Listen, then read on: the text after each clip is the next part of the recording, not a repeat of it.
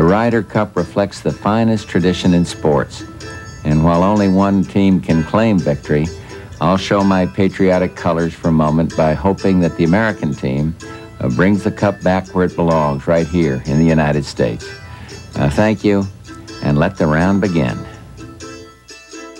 On the hardest golf course in the world, under the most relentless pressure, with thousands of red, white, and blue fans making the loudest golf gallery ever, and on the heels of the coalition victory in the Gulf War, everyone started to refer to the '91 Ryder Cup in a new way.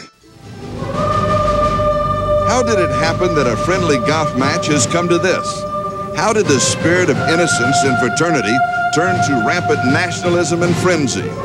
When did the metaphors begin sounding more like football and boxing?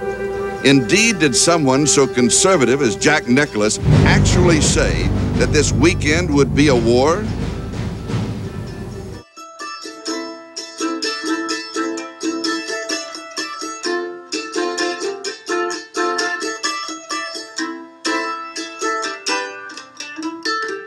Well, I don't think it's in this setting can we really describe the amount of tension that there was in the air at the time.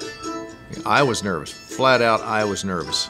I've been nervous before, but in a different kind of way. In the Open Championships and other tournament victories, yes, I was absolutely nervous.